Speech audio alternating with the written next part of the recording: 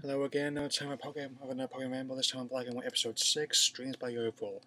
Pick where you left off, Ash manages to come behind Win after a very soothing theme song. I also point out both the Japanese and US versions of first female vocal I'll do it, female I'll do it opening. Also, I'll be paying attention by defending attacking one him with a mind. I'll pick the master referred to as a Wild Saber. Let's pick a challenge series, here's motivational posters.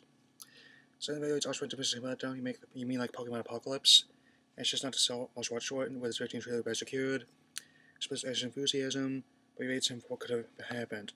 But on the face, I got a lot of my answer as in the action in the years episodes for staring.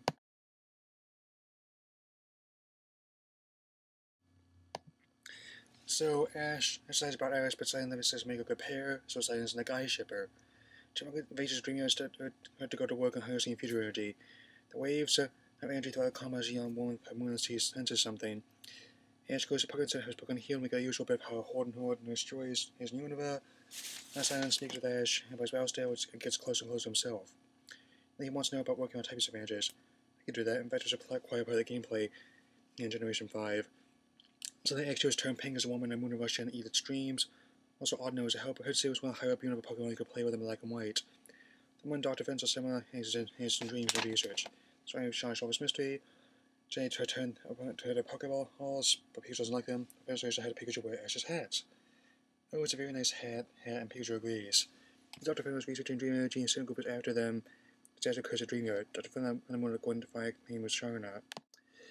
Everyone arrives on the scene as the place goes pink. Trucker says it's a very slick looking motto.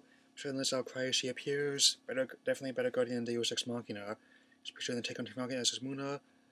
Mushan is quelled, all is well. Mushan to develop, they make amends. This, Ash sends Hydrotic and Unova. Johnny confers with Jesse, James, and Meowth in the next phase of their mission. So, this episode is going to be listening to gym battles, to a sort of follow up in its own right. Switching battles, go enjoy this one. Such a good job showing how unpredictable Ash can be as a battler and how unpredictable backing out games when it turns to battles. My copy of my 3DS case just need to find my other DS games. It also had a good interpretation of Dreamyard story, and found May had been one of my favorite characters in a long time. For it's a good episode, it holds up quite well the past 3 years. I think you see what happened in the XY series, as well as if they had planned this year. Clint special eyes declared to make it a special. More on those later, but for now, I'm going to say watch it. This episode is back to Kanto for a marathon. So this year, Red and Blue are 18 years old, so let's party like it's 1999.